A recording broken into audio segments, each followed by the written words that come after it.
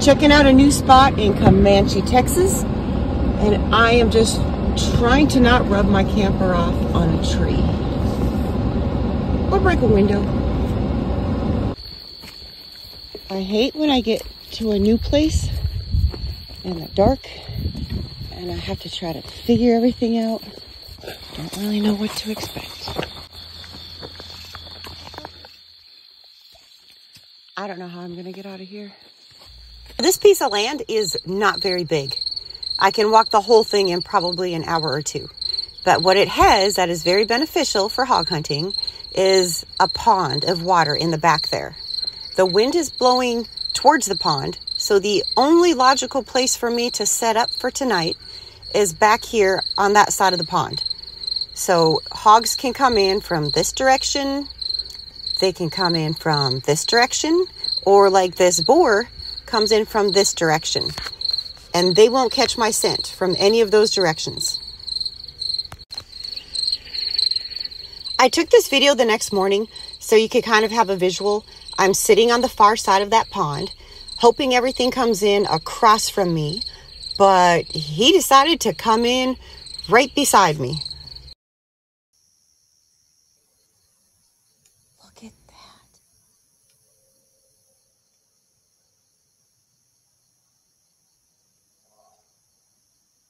The closer he comes, the more I'm just trying to hold really still.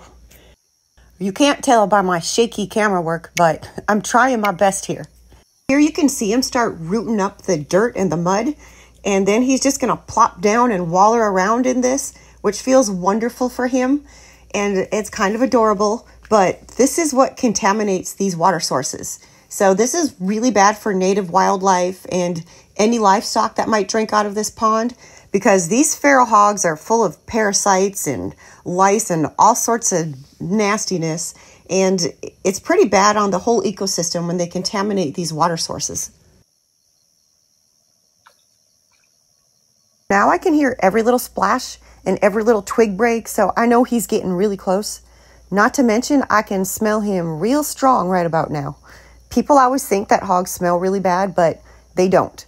My friend D-Hog always describes it as burnt maple syrup, and I agree with that. It's not a bad smell. It's just a very distinctive smell of feral hog. You know they're there once you smell that, but the only time they really smell bad is if they have urine or other stuff running down their leg, and then they can get pretty rank, but hardly ever. They usually just smell like good old burnt maple syrup. He sees me, and he's way too close.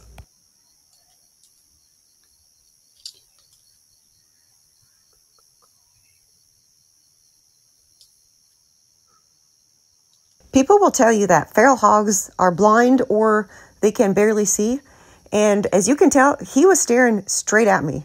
I wasn't moving one single bit, and he knew there was something under that broke down tree that wasn't normally there.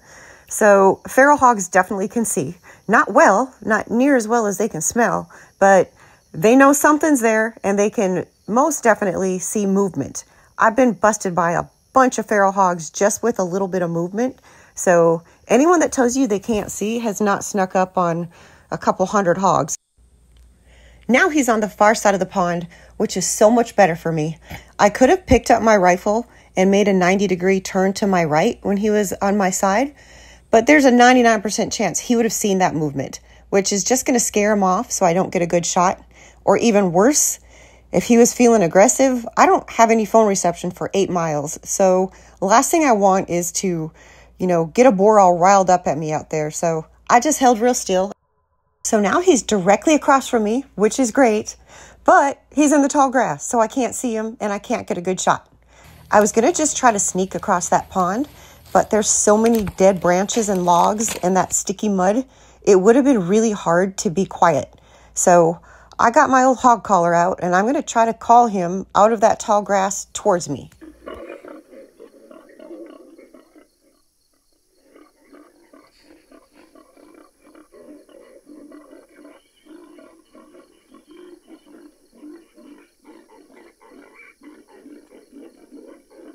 I chose boar magnet because that call has worked for me several times before, and as you can see, his head popped right up.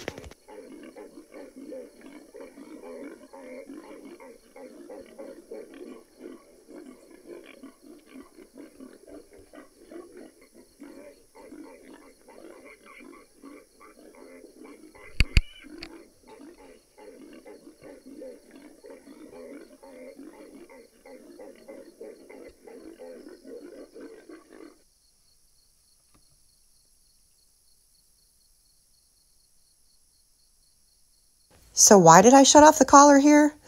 Because in the past, I've had them come up, and as soon as they see there's not really any hogs there, they turn around and run the other way.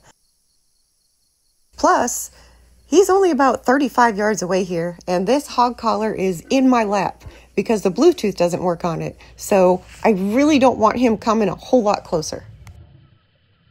If you watch closely here, in a second you'll get to see him scent marking. He's kind of pawing the ground, dragging those metacarpal glands in the dirt, and then he shakes his head. There's like pheromones in his spit, or these tusk glands, and he's spreading those all over too.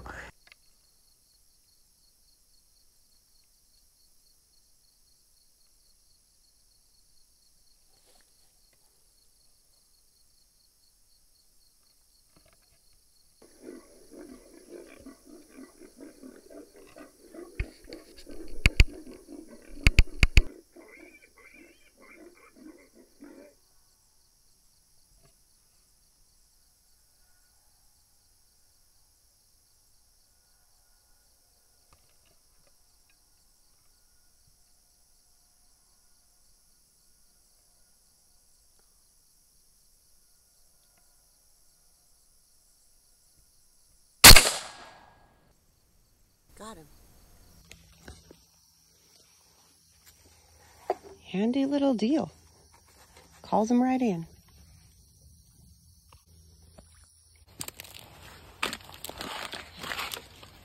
I'm not going to wipe out this time. Nope.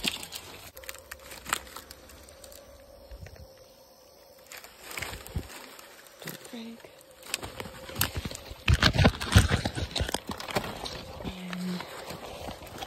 And that didn't work out as planned.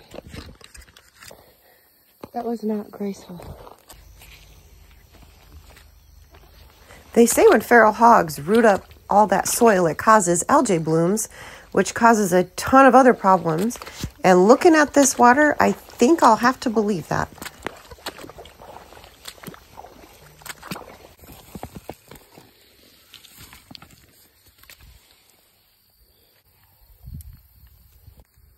He's not small. He's cool, spotted, pretty. Big butt.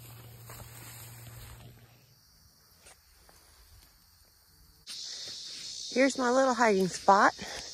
Let's see.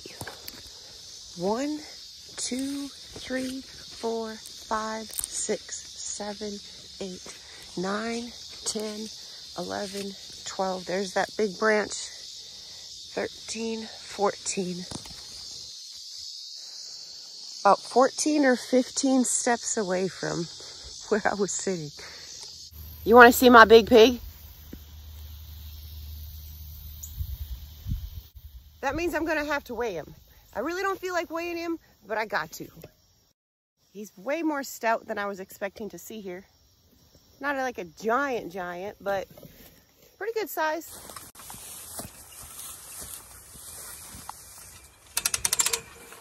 Another reason I wanted to shoot him over across the pond was because I don't want to leave a carcass in the pond. I don't want to cut him up in that dirty pond. And it's pretty much impossible for me to drag a 200-pound hog out of a swampy area like this. I'm just not strong enough, and I can't get my truck back into some areas. So this little tripod comes apart into a bunch of little pieces, and it's wonderful. I can carry it out onto the peanut fields where I can't drive, or back in the woods, which is great. It might take me 2 or 3 trips, and it takes me a long time to get them reeled up on this thing, but at least I can get it done.